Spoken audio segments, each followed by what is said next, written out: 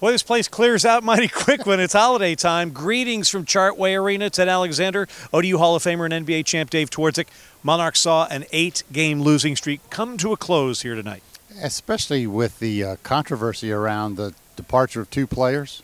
There was never a clear-cut which way is it going to go. Is it going to be an adverse effect or a positive? Ted, it was all positive tonight. Almost like they took the ankle weights off and went out and had some fun, and early and often against a struggling Hawks team. But still, the Monarchs only 8 turnovers on this night. They played well and had some fun. Oh, it looked like they were having fun. They shared the ball well. They defended better. And the thing you never knew coming into this, what the energy level was going to be like, it was off the charts. Oftentimes the final game before a holiday break can lead to some sloppy performances. Not for the Monarchs, who jumped out on the Hawks early and often.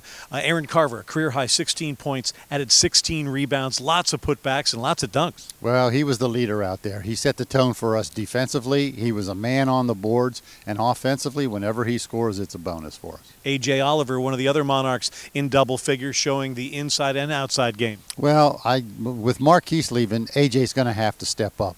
You're not going to see him shoot like he did his opening game against Illinois.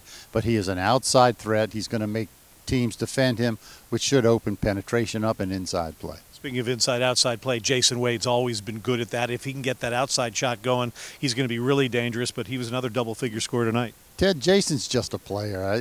Can you describe his game? Is there one thing he does well? No, he does everything just good enough, a little bit above average, but he knows how to play. One of the fans, 5,000 plus here at Chartway Arena today, favorite sights was Alvis Palavios, who's going to get more minutes now with the new rotations, hitting his first 2 shots. Well, it's nice to see Alvis. Alvis has been toiling in anonymity and coming every day to practice, one of the hardest working guys at practice, and now he gets an opportunity and it becomes a positive for him. He's going to get more time. Monarchs defeat Maryland Eastern Shore 76-52, their first win since November, and now they're off for the holiday break. Next time they'll be here, Dave, it's Conference USA play January 2nd against Middle Tennessee. And that's when it all starts for real. I mean, non-conference is important, but once we start conference play, that's what it's about.